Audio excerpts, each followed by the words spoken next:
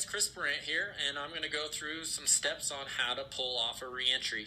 Here you can see I'm coming into this really steep head wall. I've got my rider weight all the way back, and I'm driving into the hill.